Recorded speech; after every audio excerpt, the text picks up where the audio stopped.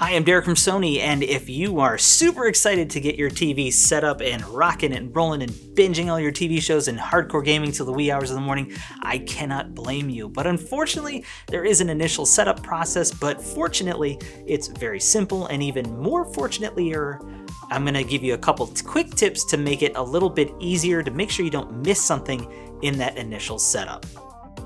Tip number one is going to be, I recommend that you have the Google Home app installed and ready to go on your phone because it's going to make the setup process very, very simple and a whole lot less typing with the remote, which can kind of be a pain.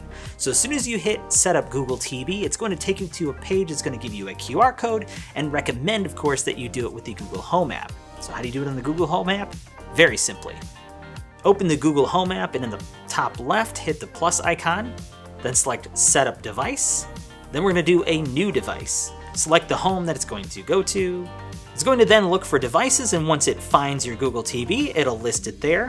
And then you'll go ahead and say, yep, that's the one I want to connect to, and it'll ask you to scan the QR code. Once you scan the QR code, the TV and the phone, or Google essentially, are going to take care of all of that initial setup.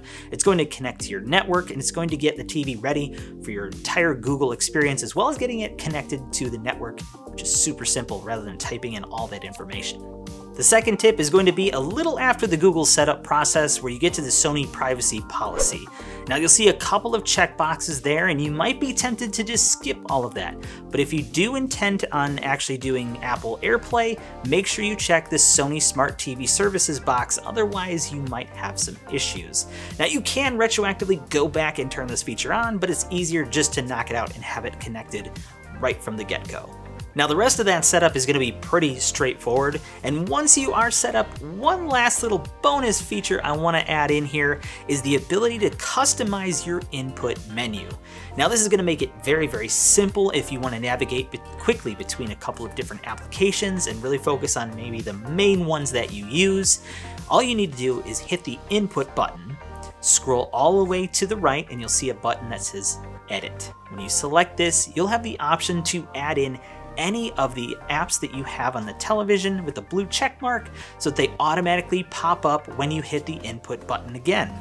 So go ahead and choose your favorite applications, add them in as your favorites, and if you want to, you can even maneuver them around to have them in the order that you use them, if you wish. I think it's a great quality of life feature that a lot of people tend to miss, so I hope that helps you out as well.